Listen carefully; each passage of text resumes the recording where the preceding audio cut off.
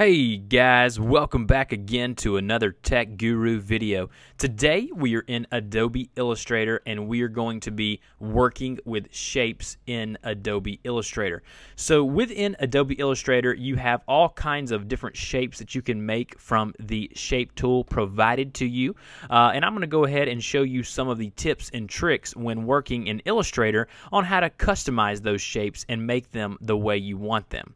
So the first thing that we're going to do is you can look here at all of the different shapes provided to you within Illustrator. We have our rectangle, we have our rounded rectangle, our ellipse tool, our polygon tool, and star tool. And you can see here I have edited a few of these to be custom shapes, and I'm going to show you exactly how to do that within Adobe Illustrator. Now the first thing that I want to do is I'm going to select all of these shapes that I have drawn out here and I'm going to delete them. So let's go ahead and go over to our shape tool, which is right here. And it probably will be set on the rectangle tool, so click on the shape tool there and select your rectangle tool. Once you have that selected, you can click and hold and drag out, and as you see here, the rectangle is being drawn. Now if you want to draw a perfect square, you just hold down shift and then click and hold, and whatever you draw now will be a perfect four-cornered square. Okay, so you do that by holding down the shift key and dragging, and you will then draw out a perfect square. Now I'm going to go ahead and move that square out of our way here, and let's go ahead and click and hold on the shape tool and go on down to our rounded rectangle tool. Now when you click and hold, you see here the rectangle is rounded, but in order to adjust how rounded it is, go ahead as you're holding and select or click the down or up arrows. The down arrows will make the edges more jagged and the up arrow will make them more curved. So as you see here, I'm pushing the up arrow and it's becoming more of a rounded edge. So I'm going to let go there and I now have a nice rounded rectangle. Now I'm going to change the fill color of this shape by going right up here in the top left corner and changing it to a nice light green color.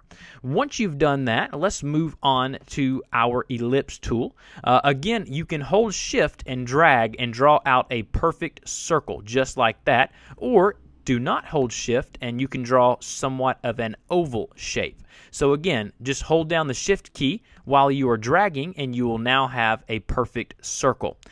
So I want to change the fill color of that circle as well, and I can do that by going up in the top left hand corner once again and changing that color to a yellow. Now I'm going to go ahead and move that circle out of the way here, put it right there, and I'm going to now hover over my shape tool once more, and I'm going to go down to the polygon tool.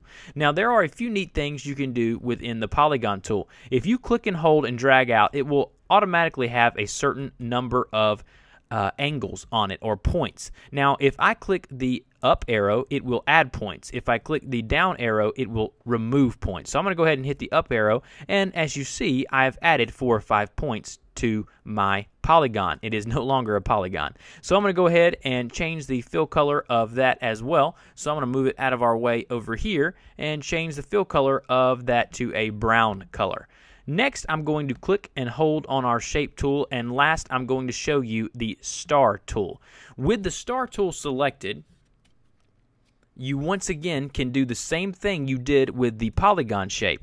You can click and hold, and if you hit the down arrow while you are holding, you actually remove points, and if you hit the up arrow, you add points. So if you want to have a nice asterisk looking object, you can add a whole bunch of points, and as you see here, it's giving me a star shape with all kinds of points. And I'm going to change the fill color of that to a red color.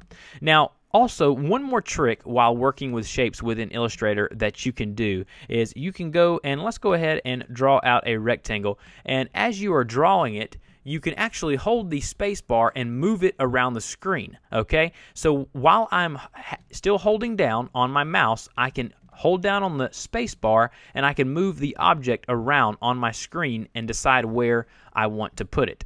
So I'm going to go ahead and drop it there. So guys, that's a little bit about working with shapes within Adobe Illustrator. If you have any questions, feel free to put those in the comment box below. If this video helped you out, go ahead and click on the thumbs up button below and like this video. And guys, Don't forget to rate, comment, and subscribe for more tutorials on Illustrator and all other different types of programs. And guys, thank you so much for watching my video, and I will see you next time.